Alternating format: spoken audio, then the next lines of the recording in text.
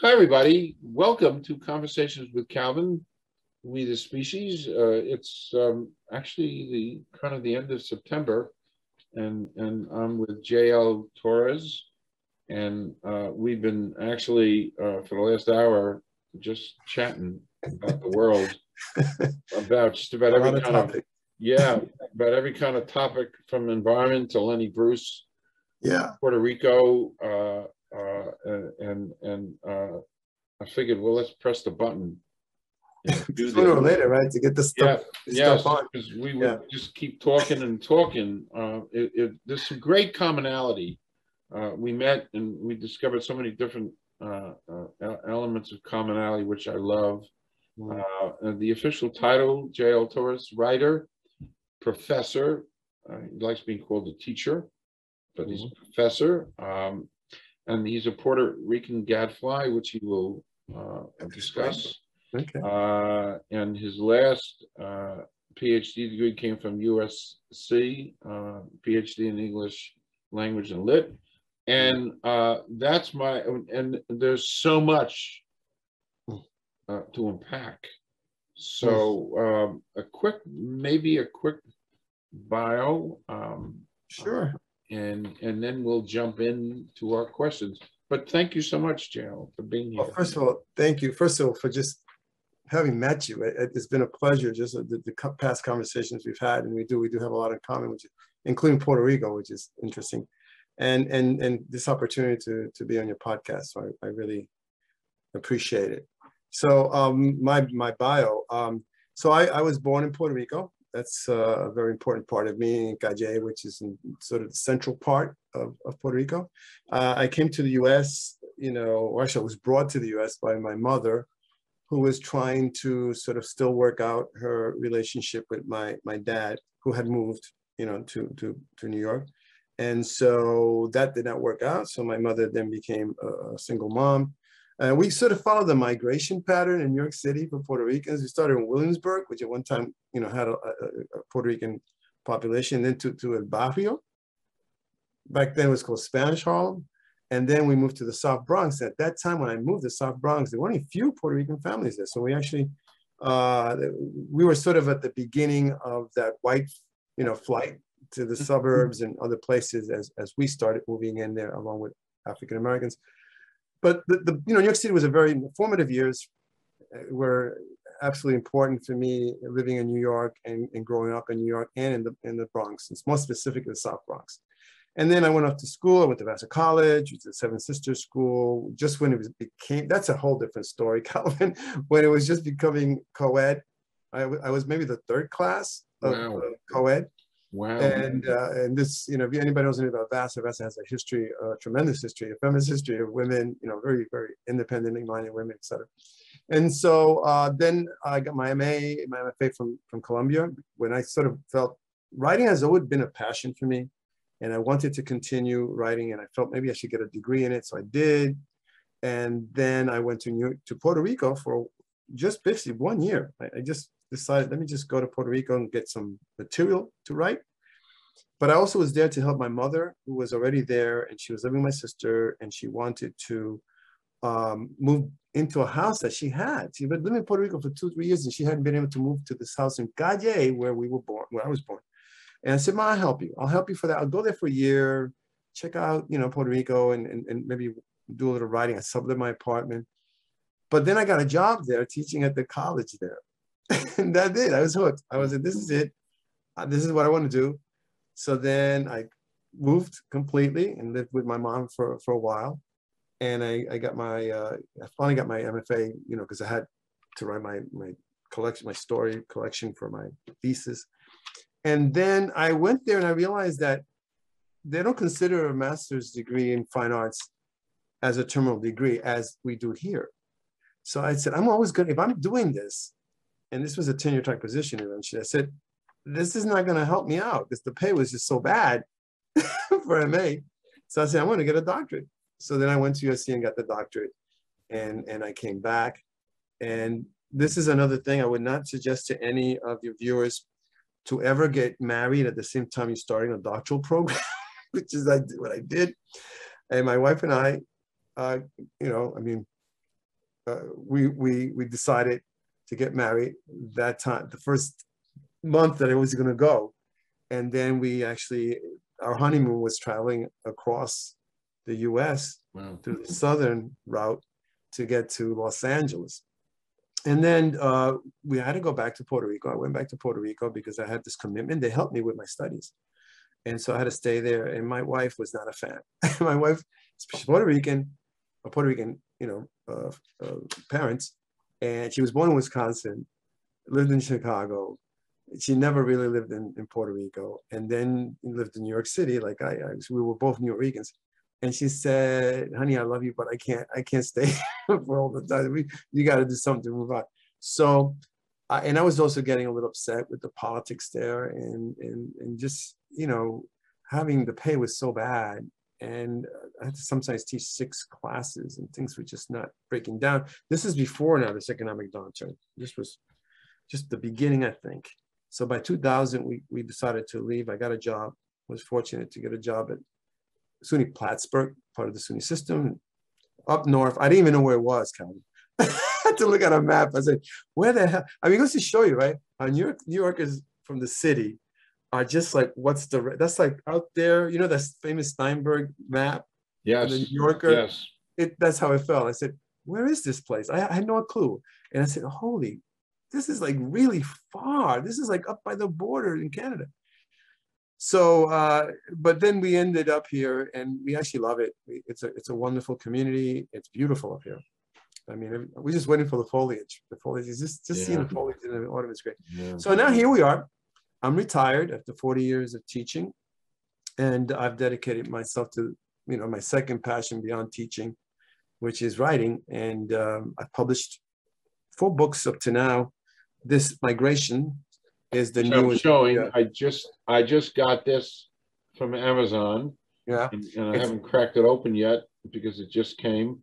But I'm going to. And in this one, the first is it Tomas? Tomas Rivera Book Prize. Yeah, it's the inaugural winner, which I'm very proud of. Maybe we can talk about that a little later. But that really is that's been my bio. As you can see, it's very much. I mean, I'm more than just a provider. I mean, I'm a husband. I'm a father of 2 wonderful young men who are making their way into life as I speak. And I try to be as active as I can. I'm very concerned about a lot of issues, social issues. I am downright really a political writer, I think. I really consider myself a political writer who's very concerned about social issues, and I use it. Now, this is not to say I'm didactic, because as you read the stories, and other people have read the stories, there's a lot of craft in these stories. They're just, I try to tell a good story. So that's what I'm trying to also do, but also make people think, as they read these stories, really not, so get some kind of emotional connection to these characters and what's happening. So that pretty much is who I am, part of who I am anyway. Okay. It's funny, you used the word didactic. And I think in every Woody Allen movie, at some point or another in the dialogue, Woody Allen uses the word didactic. I can actually remember him using it in Annie Hall. I think they're waiting in line to watch a movie. Yes. In fact, I know that line. And then he talks about Marshall. I forget his first name. He's a famous, the guy that talked about cool medium, hot medium.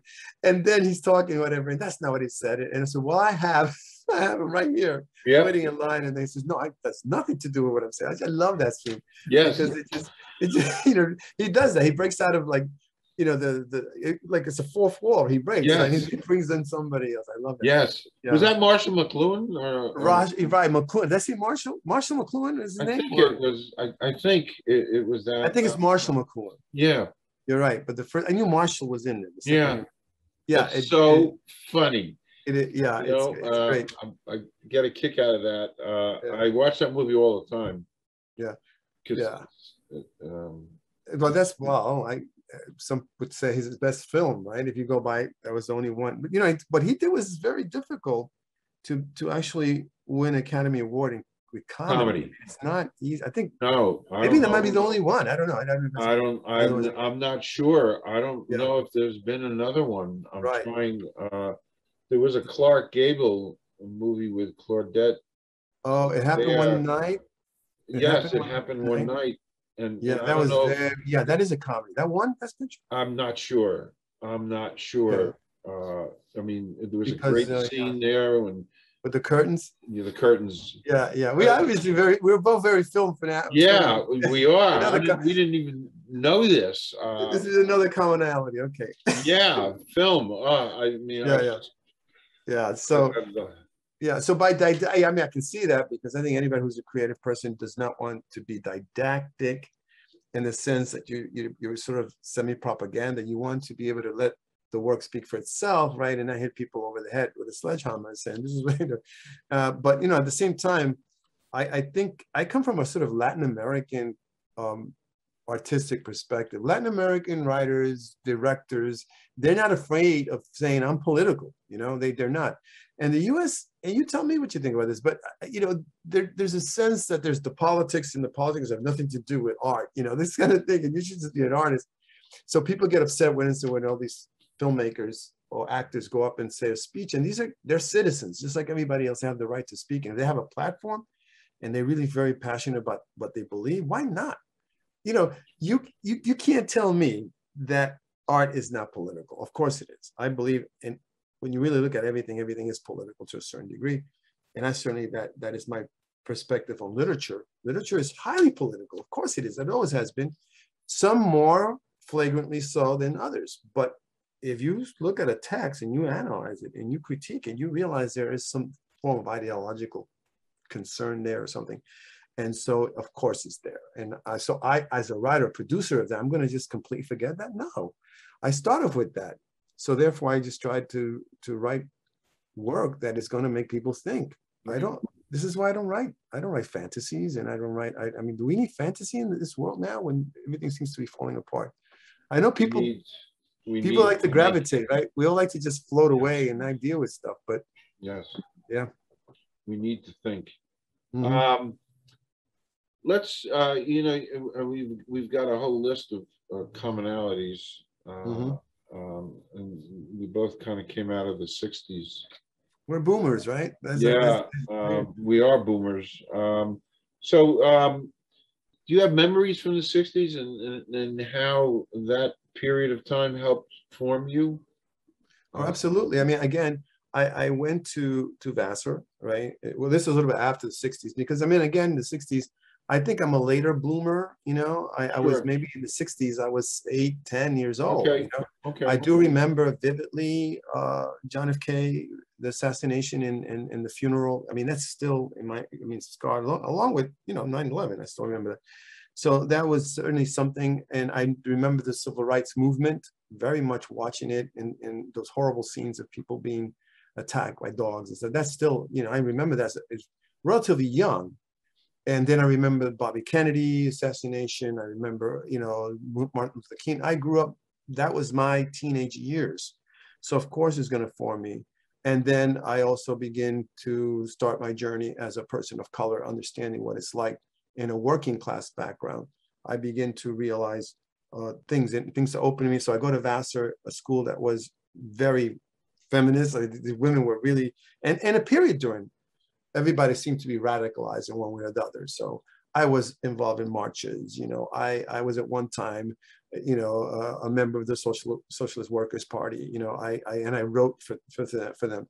So I was very political, and I don't know how at that time, and frankly, we have more problems now than we have then, and we were very much committed to change, and environmental, you know, Earth Day, right, started with our generation who felt we had to do something. And you know, we've committed mistakes and problems like every generation. But I think if you're of that age group, I think you can see how we gravitated to a political sense of the world. I mean, I also grew up when Chile was overthrown. I mean, Allende government, and then to find out that it was the CIA that was behind that, and we know that for a matter of fact. Yes. It just, you know, whatever idealistic bubble you had, boom, it just got blown away. I mean, it's just, you know, our government really isn't really necessary to look out for us. There's certain interests involved, and then as you become, my training really is very much, Marxist. I'm a Marxist, sort of, critical. When my scholarship kind of leans in that direction, because it's the only way, critical tool to use, step back and look at everything around us. Anything else that's within this system that's working within it, it's going to be very difficult to step out and look out the problems that it has, right? It's always kind of liberal kind of mindset. Oh, there's problems here. We have to reform it, but there's deeper issues that you have to look at to really understand what's going on. So I incorporate all that. I take all that into my life, my personal life, and in my activist life, as best as I can be active in trying to help change the world, which also was involved in my teaching. This is why Gadfly, because sometimes define that.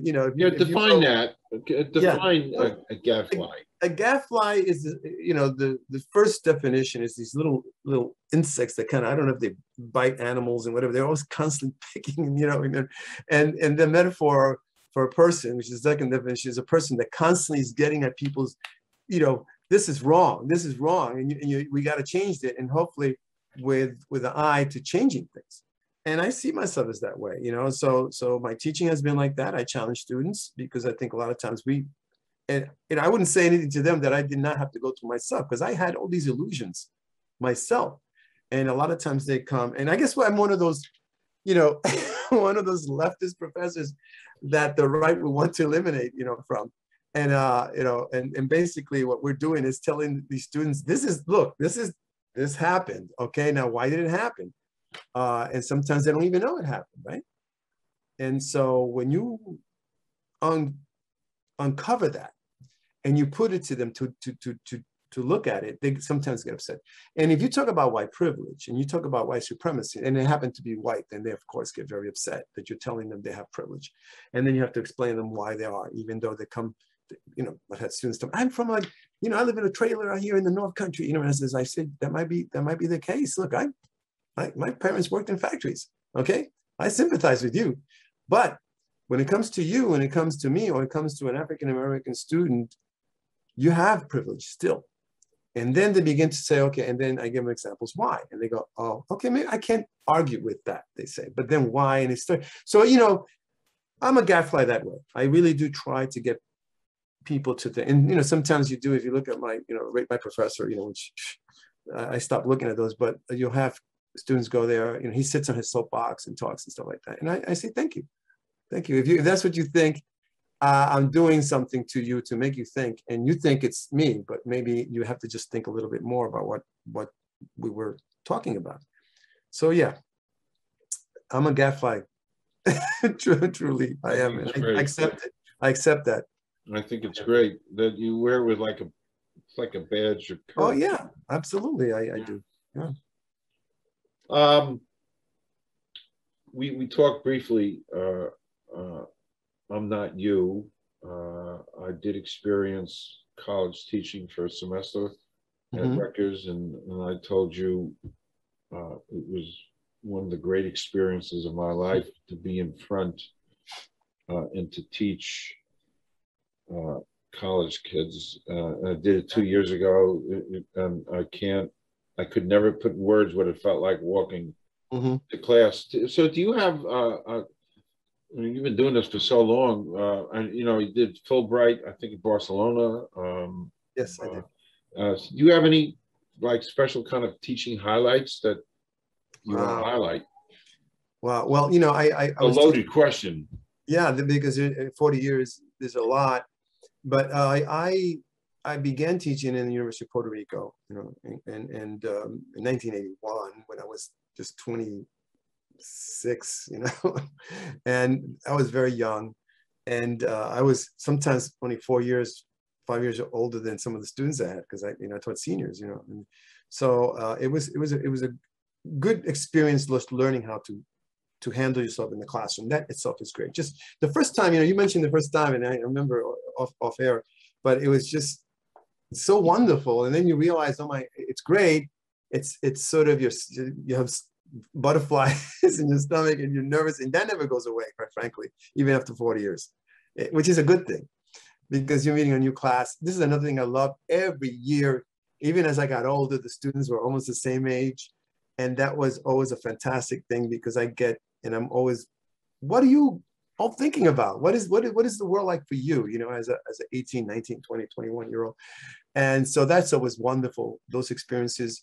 Countless times that in the class, we would be talking and I would say something and you see that, like they start thinking and then the light bulb goes on and I'm thinking that's a great feeling.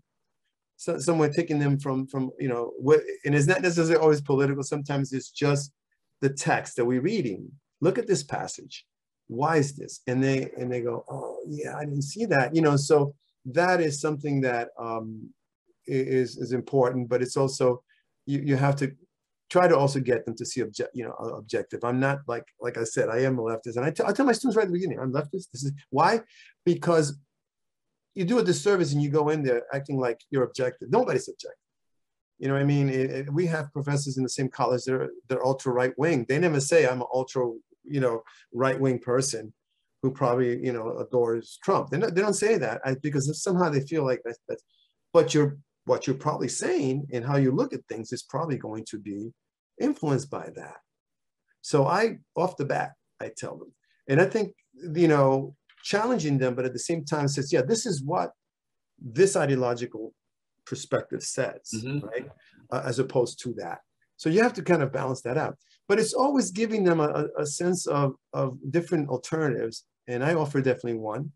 And seeing lights go on, thinking about things that they never perhaps even thought about. Barcelona was also interesting because I went to Barcelona, it was 2011. And this is different Europe, right? And just even the professors, one of the discussions as they took me out to a lunch, to kind of welcome me, and we started talking. This was almost, I think, after, I don't know, was it maybe Osama bin Laden had been, I think he was, Killed. right? Yeah, he had been captured or whatever. It's close. Yeah. Time-wise. And then we also went to, so that whole thing, right? And said that, oh, I can't believe they just killed him like that. And I was like, I understand what you're saying, but as an American who also had friends and who barely got out, and everything that caused, I have no pity for him. I'm sorry, and you live by the sword, you die by the sword. I'm not gonna, that would have been nice and great if they had taken him, custody and they had given him a trial. That was gonna be a show. That was gonna be, and the security for that alone would have been. And of course he resisted, so that's why he's died. But it's interesting, the Europeans would come down on Americans. And then the other thing was about guns. And here I am trying to explain to them gun policy in the US and how the fetish of guns in America, right? I am not, obviously, as a progressive, I don't love guns necessarily. And I think this is a gun culture that's gone crazy. I'm sorry, Yeah. it is. Yeah. And I don't know if I really am against the Second Amendment completely, but certainly we could do better at regulating stuff, than this. And just anybody can buy a gun. I mean, up here in the North Country, you can go and buy it it's insane, And this is personal too, because as a person who for many years taught it up here for 20 years, and there's a lot of guns in this part of New York. And you would always hear colleges being shut up, and I'm like, in the high school that my two sons went, is this, at any moment, if you're not worried about stuff like that, then there's something wrong with you. I'm sorry, and we could definitely do better. So here we are. There's so many changes that we need, and people don't talk about them enough. So I think the classroom certainly has always been for me, right? I mean, explaining that to Europeans over there who basically, you people are, what is with the guns? And I try to work both ways, speaking about your tests, and you understand this is a big country. This is a big country. And when it started out, it was pitch black out there. There was just wilderness and animals and things, I can't, if you're from England, so some of them were English, it says, you could put England into the United States like, I don't know how many times, but quite 100 times probably. I mean, this is what we did here. It's expansion. You needed a gun. I mean, I can see how you needed rifles and you need to for survival. So we come from that, but then there's other aspects of this issue. that have to do more with racism, et cetera. It's a complex issue that is hard to get around. But at any point, you're in that classroom, you're trying to deal with these very complex issues. You just hope that you're doing justice to what the learning process and to try to, you know, get the students to understand through literature, by the way, because this is all literature, right? We're talking about books that really kind of bring up these issues in literature one way or the other. You to a great extent, me to one semester, but as a journalist now, I've interacted with a number of Gen Z, and I'm beginning to have a takeaway that Gen Z, and where I would love your opinion of Gen Z. My takeaway is they're kind of like super people. In that, in certain areas, I knew when I grew up, we had 6 black and white TV stations that went off the air at midnight, and I had the World Book Encyclopedia. That was my world, which is one minute little chip in total obscurity. Point being, they have 24/7 input. So in certain areas, so I'm asking you your impression of Gen Z, because you've now I finished my career teaching, you know, and also have a son that I think is sort of in the cusp of the maybe millennial, you know, he's 23 going to 24, so he's in sort of between, but he's also, I see him more really as Gen Z, you know, Gen. And first of all, I think you're right. All this multimedia is definitely affecting learning. It's more increasingly, I saw as the years went by in this late period of my teaching, that it was affecting sometimes how they wrote. I mean, I think sometimes they would use "you are," you know, for "your," and things like that. And I then had to explain to them, you know, that's valid, you know, in texting, because it's another language in a way. You know, it's a script language that you use for efficiency, but you can't do that in a normal sort of, I don't say normal, but certain standard traditional paper, because this is formal language. So I try to explain to them that way, not to say, you know, what, you can't spell, you know, that kind of thing. I just got to give it to them that there's room for everything, but you have to learn for here, this is the register that you use, right? So that was a problem. And then I find that they're increasingly quiet. They're not socializing as much. And this now, a lot of data is coming out that's showing that this is, you know, what I was observing in my class and other colleagues in Jersey and class. We see that this is now an epidemic, actually, that they really are not able to socialize as much. So to try to get class discussion was increasingly harder. To get them to do a presentation, so many of them have anxiety issues. So many of them, and I think maybe in one time I maybe mentioned this, or maybe on another podcast, but when we took that, I also took a group to Paris to as part of a, you know, Paris is a very literary city. So we had a class where we took them to Paris. And for that trip, one of the things we had to do was all the students had to put their medication, what they were, you know, for purposes of health reasons and stuff like that. And I tell you, I think we're taking 12 students, and like the majority of them, like almost 10 of them, had either depression. They were taking medication for depression, for anxiety or depression sometimes, or and ADHD or ADD. I mean, wow, 10 or 12 of them. Wow. And that was, I mean, that's a small sample, but I given what I see in my classes during that few last semesters, they talk, you know, freely of their mental issues and stuff like that. So it's something happening there for sure. And that I would tell my young colleagues, I would tell, you know, I feel for you, because I don't know what that means for you in the future, having to teach these students who might become even increasingly, you know, worse when it comes to the middle. In fact, somebody mentioned just a study that came out that in the quote that Anchor was saying, was citing, was that, and this is a psychologist, a psychiatrist, said that this generation, the I-Gen or C-Gen, it might be the generation that has the most serious problems with mental illness. Wow. And part of it is this constant being texting, and also the comparison, you know, comparing TikTok, you know, or Facebook, Instagram, which everything's visual, and it's this idea that, oh, look at this person being so happy, you know. The person that was referring to all this, I think his name is Smirkanish, I think is, if I pronounce it right. Smirkanish, right? He's, you know, has one commentary sometimes. Yeah. And he was focusing on this recent event with this young woman, Gabby Petito, I believe her name is, and how she made her life so wonderful on Instagram, and obviously below the surface, she was having serious issues with this young man. And at the same time, both of them had mental issues or mental problems that they were dealing with.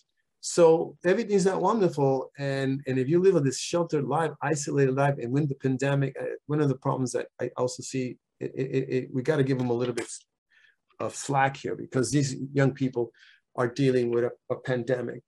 They're dealing with the crisis of climate change that the brunt is going to be on them, right? They're dealing with an economy that is just absolutely not, you know, giving them the opportunities after they spend $40,000, $50,000 in college. Right. So then they have the stress of finding a job, and usually sometimes they're not finding as much work as they could in their area, right? And then they're also dealing with all kinds of, you know, 9/11, the vestiges of 9/11 and terror and all this other stuff. I mean, that's hard growing up in a time period like that. And so I have to give it to them. You know, I have two sons that are millennial, and one is sort of, so I understand. I feel for them. And at the same time, I know there's serious issues there. I am not one of those boomers who says, oh, these young kids, by the way, I hate that. When I see somebody writing in Facebook, you know, these young people are putting on memes that makes fun of them, and because they're destroying the wine industry because they don't drink wine, or you know, they keep eating, you know, avocado toast, and you know, and all these other things that they make fun of. It's like, well, you know, look at the world that we created for them, and maybe you should look at that. So there is problems in learning for sure. To really go back to your main point, there are absolutely problems. Because of the mental issues, they can't learn. I don't know how many students would just drop classes because they couldn't deal with the stress. And that's a serious issue that also goes beyond the classroom. It's so interesting, because that was my brief observation. And when the pandemic started, about a month into it, I began to formulate the idea that as I interacted with students who I met on LinkedIn, and we would chat, and I've been a mentor before the pandemic to 14 students. Yeah. So it was a full-time job. I was forever running back to campus, to the diner on campus, sitting down with students for an hour or two, lunch, and talking about stuff and learning from them. I marveled at them, at their level of the stuff up here. But I also said, unlike any other generation in world history, this generation, these Gen Zs, are going to need more support. I'm not talking about financial, just support across the board. I agree, but you know, maybe you know, hopefully they, as parents, will limit the amount of social media. I hope they see it in themselves, and that's because that's the cause. That's one of the big causes. I mean, of course it is, and I think there's that I see that obviously different. But one thing about Gen Z too that I always point, and also millennials to a certain point, these young people are really very compassionate. I see most of them really be compassionate. They firmly believe in, you know, in sexual equality. They believe in you know, civil rights. They believe in you know, doing environmentally, you know, things that are good for the environment. So they really have the problem. We mean, as I see that, that's all good, but they're so isolated. They don't seem to really be as active as they should be, given they understand the issues and problems. Completely. They try to live a life of that, but it's not enough to be an individual who does the right things. No, you know, they are socially connected. Yeah, and they're very much to themselves. Right. I observe a lot of loners in that world. Right. Just taking a deep breath. This has been heavy. It is what it is. Heavy is good. I always ask this question. It's one of my favorite questions. It requires a one-word answer, generally speaking, from you. That's going to be hard for a writer and a professor of literature. And actually, this probably would be hard, and I'm going to give you extreme flexibility in answering it. Meaning, so here's the question: excluding family or friends, somebody living or dead you'd like to spend a day with, and it could be a couple if you so choose. So you want an author, a writer? No, it could be anybody. I mean, it could be Roberto Clemente. Yeah, that would help my work. I read that somewhere briefly here. I don't know. There's so many people that I admire. I would say, just because this comes to my mind too, I would love to have a chat with Toni Morrison, who just passed away, as a writer, because I think she is someone that I admire greatly. I've read pretty much everything she's read, and how she managed to write so beautifully, so well, and pay attention to her craft at the same time that she wrote powerfully, really political books. I mean, she wrote books that made you think. So that would be, because I could learn so much from her, and also just her life is amazing in a way. So yeah, that's a perfect answer. Perfect answer, and it's a good segue to jump into some of your writings, your work. We've got migrations. You have the accidental native. Could you just give a kind of a quick overview of your writings? Yeah, I have 4 books and one academic anthology, which is the only anthology that deals with the literature of the Puerto Rican diaspora. The literature written by people like me, and so that's academic. But the 4 creative books are the Family Terrace and Other Stories, which is my first collection of short stories.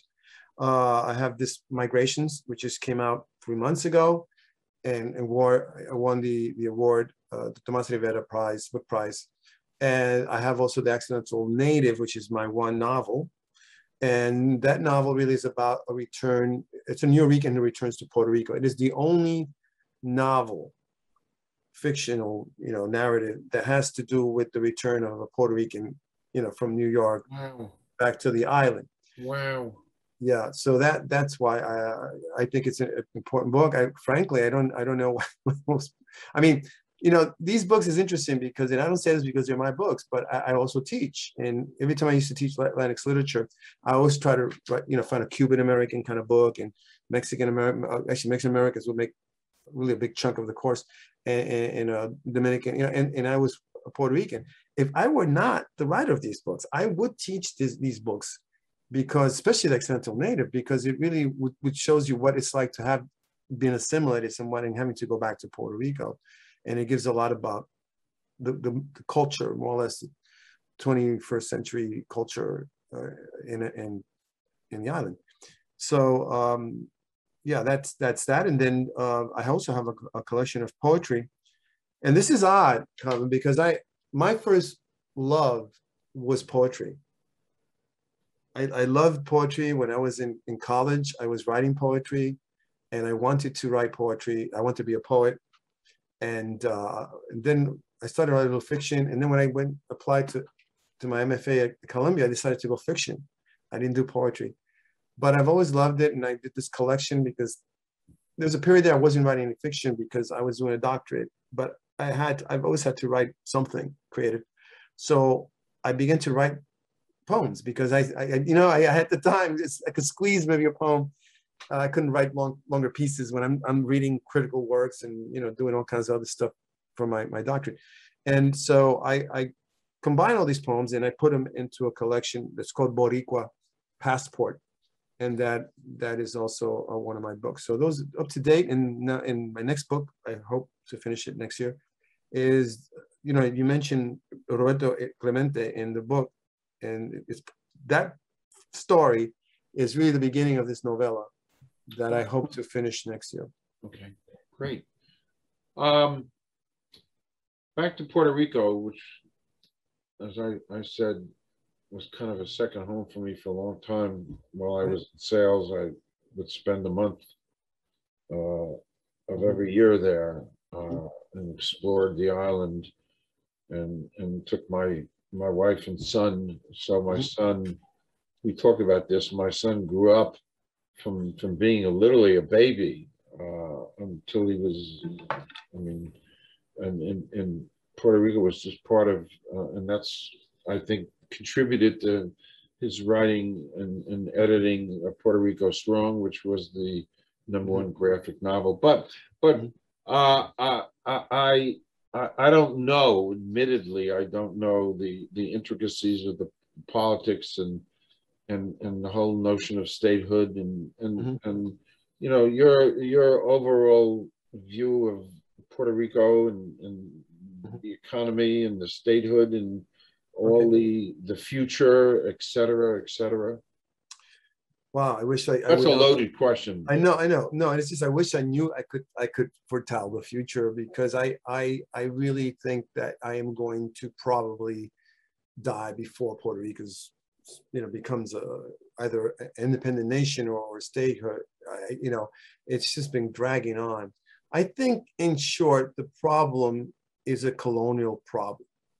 I think Americans have to really wake up and understand that the United States is an imperial power.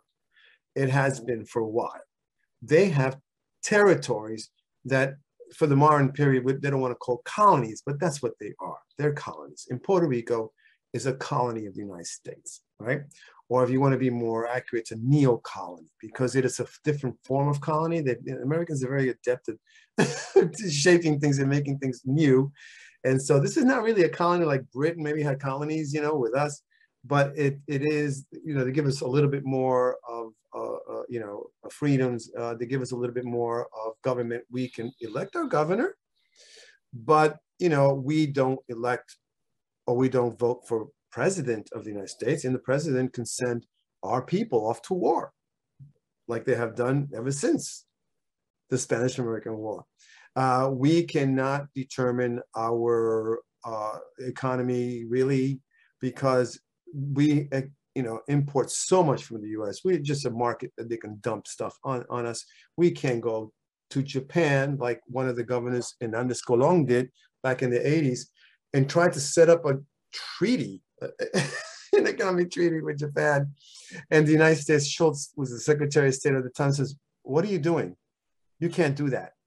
So stop this." You know what I mean? And I'm like, you know, I remember vividly that, because I was living in Puerto Rico at the time, and I kind of laughed. I says, what were you thinking, Hernández Colón, that you can go, you are a colonial subject of the United States, and that if you don't think it is, you know, because he belongs to the Commonwealth Party, which is this party that thinks that the U.S., Puerto Rico can have a little more autonomy. And I said, they're not going to give you an autonomy that they don't want to give you, okay? That's the reality you need to understand. And so Americans have to maybe get aware of this issue. Do you really want your country to continue to have these colonies, in particular Puerto Rico, almost 8 million people, if you consider the people in the mainland, we call it mainland, I mean, the United States proper, right? We have Puerto Ricans living in all 50 states of the Union. There's more people living in the United States now than in Puerto Rico. But you have 3 million people living in the islands. It really should be islands, because it's not just one island. It's, you know, Culebra and Vieques, and Puerto Rico really is technically an archipelago, right? And, you know, we are still a colony. That's the bottom line. And how do you decolonize Puerto Rico? The UN says that it is a colony, as said several times, that the US should do something, but the US needs to do something, not us. You invaded us, you took us over, you run the show really inside out. If something happens economically, like recently happened, you set up a junta, that's what it's called, a junta, to basically like really suck the life of the whatever economy we had, so that you can sort of partly make money off it. And then secondly, basically control the spending. I just recently found out that, the University of Puerto Rico is getting cut, because I have friends still that teach there, and that the University of Puerto Rico's main campus, the library, got zero money, zero, not even a penny. So they're doing this across the board. At one point, they were actually telling people that I don't know if that when they enacted that, but the minimum wage, they want to reduce it like $5. I mean, it is criminal what they're doing. And so this junta's in charge of the economy right now, and every choice in this corruption, it's just a mess. It's just absolutely a hot mess. And I think if we here in the US, and certainly we're all citizens, and I want to clear to Americans who don't know, Puerto Ricans are American citizens. So American citizens are being treated this way. We're basically second class, maybe third class citizens, okay? I mean, if you be honest, right? Let's be honest about this. I'm being a gadfly here, I know. People don't want to hear this sometimes, but this is the reality. So to me, I am pro-independence. Anyone knows me knows that.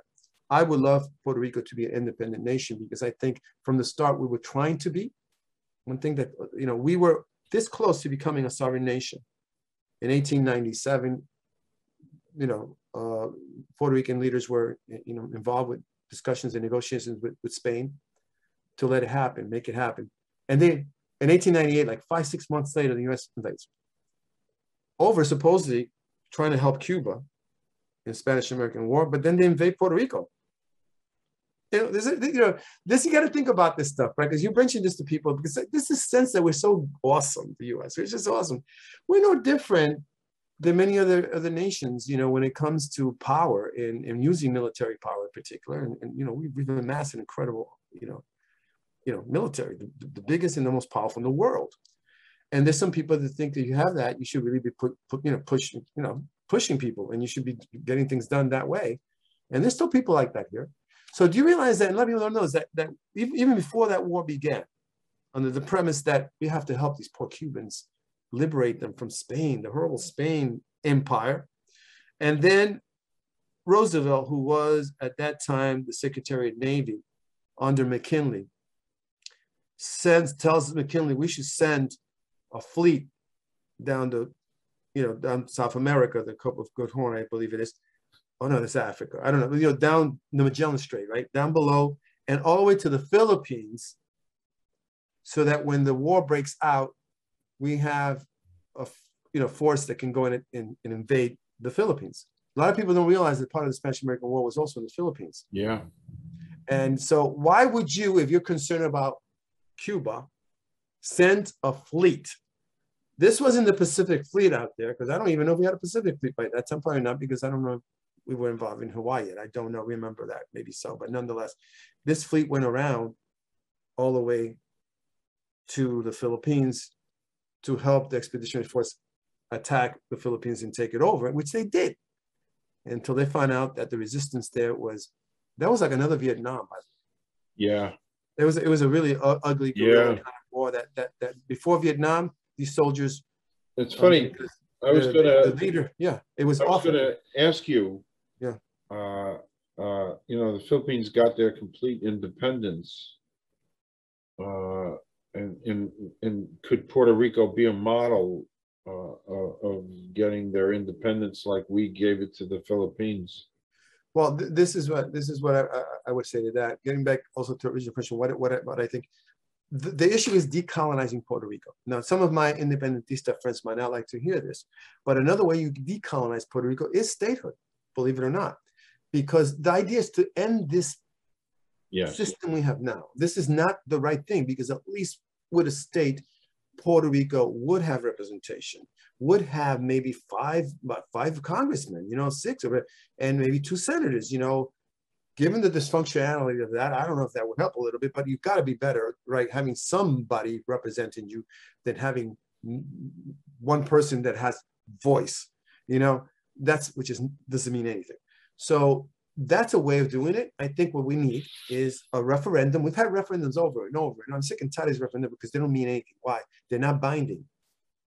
they're just like a thermometer, you know, like what's the feeling now? Okay, statehood, okay, well, you know, oh, keep it the way it is. You got to have these two options and those two options only, not a third option that is a sort of an enhanced colony, which is what it is, right? We need statehood or we need independence. Either way, the US has to do its job, what's the right thing, and take the lead in this and say to Congress, all right, let's have this referendum. Let's consider these two options. That's the only two options on the table because, you know, this is only way to solve the problem. And we either accept Puerto Rico as a state or we give it its independence. And by doing that, we also have to have a plan, economic plan to help them because it's like reparations. Mm-hmm. You need to, you know, you've given to every country you've fought with, you've given them something, and then you're not going to give us who are, right. And then the issue of dual citizenship is on the table. Does that mean that Puerto Ricans still can keep the dual citizenship if they want or they don't want, or after a certain period they can't have it, whatever? But you need that, all these things, but you need to work on that. And no, they're not, this Congress who increasingly is more dysfunctional, they can't even pass an infrastructure bipartisan bill. Both of them agreed and they still can't pass it, man. So I don't know. I mean, can they do something like that? That's, I think, to me, would be the way to go. That's what I would like to see, but I don't know if it's going to happen. Oof. It's a lot to unpackage, I know. Yeah, it's a package. Winding down, because this has been wonderful. This time with you. Winding down, I'm going to use one of my favorite words, the big R, I call it, retirement. How do you look forward to that besides the writing projects that you want to do? Well, you know, writing obviously is the main thing I want to do, but now I feel I can be more of a gadfly. I can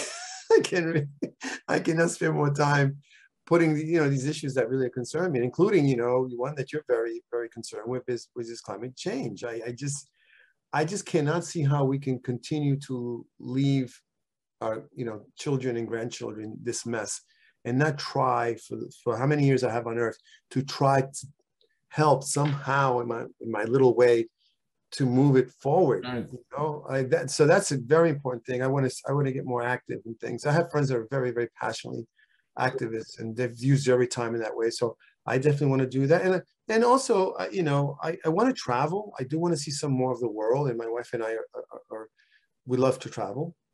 And of course, it's a little harder now with the pandemic, but we're going to see how that goes. So we definitely will be traveling and writing and hopefully getting involved in these issues. That seems to be enough to take enough of my time, right? That's exactly what I've done. We've traveled quite a bit before the pandemic. I've done some writing. I do this, and you get involved in causes and stuff. So I have to give you not words of advice. I don't have to do that, but I can tell you that retirement is wonderful. Well, so far I like it. You know, this is a story. I went just recently because one of the last things, I don't know if I keep joking that retirement is work though. Early on is work. There's a lot of things you have to do to get to be retired. And so one of the things I had to do, I had to go in and turn in my keys and get a new ID card for, you know, for if I want to go to the library and all this other stuff and just wrap things up. And so I'm walking on campus, you know, and I'm passing, you know, classrooms as I see the professor teaching through the window. And I'm like, you know, I did that moment, I got a little pang. I'm like, oh, I really love that. But I can always do that. I have a friend that is in charge of the honors program, and she's already extended an invitation. You know, Jose, whenever you want to teach a class, just let me know. And so I'll take you up on that because I still love the classroom and I love the engagement with young people. That's another thing I could do, you know, little by little teach. I think I will always be a teacher, Calvin. I will always feel like if people are willing to learn things, I will, and I can help them in that. Whether it's writing, which I also enjoy teaching and helping young writers get better at their craft. So I think I'll be busy. I think I'll be. Yes, you will be busy. There's nothing like it. It's like Disneyland. I love it. Yeah, a lot of places It's to go. really a Disneyland of just a, Adventureland. You want to pick up and try. It really is. I'm making this up as I go along, but Yeah. the more I think about my retirement, it is Disneyland, and good or bad, it's work. Mhm. Yeah. Yeah. It's work. I don't Yeah. think I've ever been as engaged in anything as I've been doing what I'm doing now. It's 12 hours of engagement to put this all together, and it's the best. And by the way, I believe that the more that you engage and the more that you challenge, and I think medically it keeps this thing up here really functioning quite well. Yeah, I've read about that, because I think one of the concerns we'll have as we get older is our memory and and keeping our brains functioning, at the highest level that we can. And I've read a lot about that. And I said, well, I'm not going to, because if I'm going to be a writer, I'm writing, I'm doing things, my mind will always be, but you also have to keep yourself, mentally active in other ways. Yeah. I agree with you. And if any of your viewers, are our age or are going to think retirement, these are, I think, good advice. Great advice. You keep yourself doing something, whether it's even trying to learn a new language, or if at one time you were musical and you want to pick up that instrument, that you play back, do it again, because those are all things that help your brain. Well, we've done chapter 1. Reminds me of Neil Simon. We finished chapter 1, and you and I will be corresponding with environmental things, etc. And I cannot thank you enough for your graciousness, your time, your energy, your words, and your spirit. This has been great, JL. And since you're a movie guy, I'm going to paraphrase Clint Eastwood a little bit by saying to you now, you made my day. Thank you. I saw that one too. Yeah. And all those spaghetti westerns that he made. Yes. Yeah. Maybe someday we should sit down and talk about film, man. Well, first of all, I just thank you so much.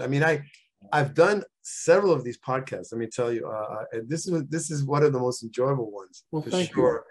And it has a lot to do with you. Your life has been amazing, man. It's like you're a role model for the rest of us to do, like, by the way, I've been repeating what you said to my 2 sons, by the way, about the 17, what is it, 17 Gen Zs today will have 17 jobs and 5 careers before they hang it up.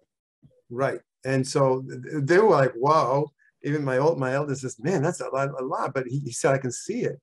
And you sort of, like, you're not Gen Z, but you've had several careers. And I think that's amazing. I've had 5 in the last 10 years. Yeah. And you're functioning well. You love it. I think that's also another model for people not to be afraid to change things and do different things. Some of our folks, like, we're sometimes afraid to kind of, like, do new things, and they should just go for it, and if you want to do it. But the worst thing you could do is sit around, man, and watch TV all day. That is the worst thing you could do. Terrible. Mentally and physically, Correct. So please come back. I'm saying this formally now. Please come back, and I think you will. And again, this has been so, actually been therapeutic for me to listen to you, because actually I would like to be like you. I think if I have any kind of regrets, it's not having taught longer and experienced that great joy of what you experienced. I think you would have been a great teacher, because you know what you're doing now is a form of teaching in many ways.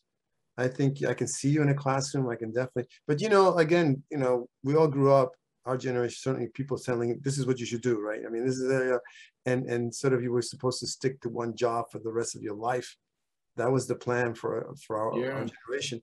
Right. And I've moved around. I have wanderlust. I just I've lived in several places. I keep going back and forth, and maybe that, maybe that keeps me on my toes. I don't know, but it's been for me so far a great life. I can't. The other day I was thinking about that. As in retirement, says I can't complain. I have no regrets, and the regrets is so minor. They're not life like, it has an impact on my life. I would have done this maybe a little different, but so again, yeah, thank you so much for. Yes, thank you. I'm gonna close. We're gonna officially close. This was great, truly. Thank I would love to be back. Hey, maybe when my novella comes out. Absolutely, absolutely. Okay. I'm here 18 hours a day, 7 days a week. So come back. Thank you, JL. Thank you.